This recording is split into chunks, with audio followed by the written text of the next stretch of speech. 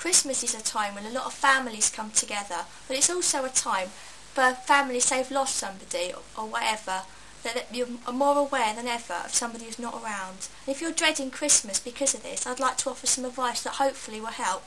Instead of focusing on what you've lost and those that are not around anymore, focus on what you do have, the people that are still around, and enjoy what you've got now. I mean, in my own life, our family gatherings are getting smaller than they used to be. Things change, but it doesn't mean you can't meet together and celebrate the birth of Christ and be grateful for all that the Lord's done during that year. If, though, for whatever reason, you're going to be alone this Christmas and you're dreading it, please listen. First of all, Christmas is a difficult time for many. You're not the only one that finds this time difficult. But also, the loneliness is felt more acutely at this time of year. But Christmas comes and it goes again. That feeling doesn't last, so even if you're feeling bad about it, it's temporary. What I'm trying to say is please don't become another Christmas suicide statistic. At this time of year, a lot of people do take their lives. But please hold on.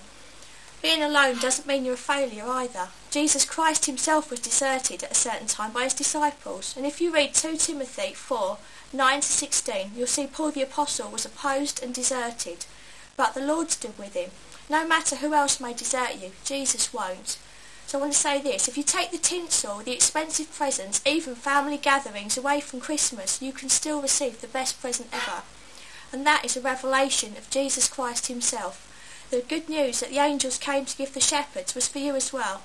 Luke 2:10-11 says this, the angel said to them, do not be afraid, I bring you good news of great joy that will be for all the people. Today in the town of David a Saviour has been born to you, he's Christ the Lord. This will be a sign to you, you'll find a baby wrapped in cloths and lying in a manger. If you can open your heart and receive Jesus this Christmas, then even though you may have nothing else, nothing that the world considers success or what they'd think about Christmas, you've got more than anybody else, more than the richest pop star. If you've got Jesus in your heart, that's what matters most.